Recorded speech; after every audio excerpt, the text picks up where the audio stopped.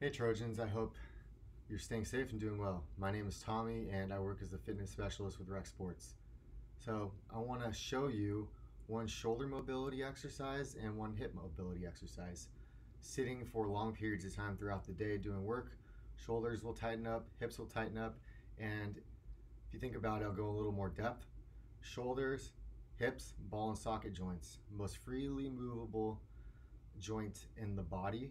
So they tighten up sitting for long periods of time, so it's good to keep them mobile. And also for after, once you're done with all of your work and you want to take a Zoom group fit class, go outdoors, go for a run, walk your dog, if you have any pets, um, to prevent the risk of injuring ourselves. Since your shoulders are moving, hips are moving, these are some great mobility exercises you can do. And also you can do these exercises. I like to do these before I exercise. Every single session I'm working out, I make sure I do these two exercises. So for the first one, we'll start with our shoulders.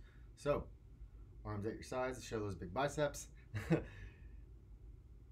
Tap your elbows together. So I usually go about 10 reps, 2-3 sets. So that's shoulder mobility, exercise number one.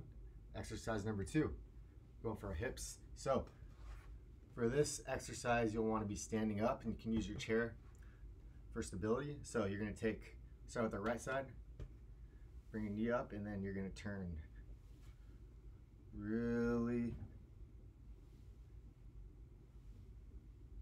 So go about 10 each side. So really open up these hips, ease the tension. So we'll go left side.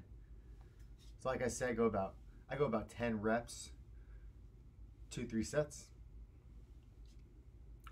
And that's your shoulder mobility and your hip mobility.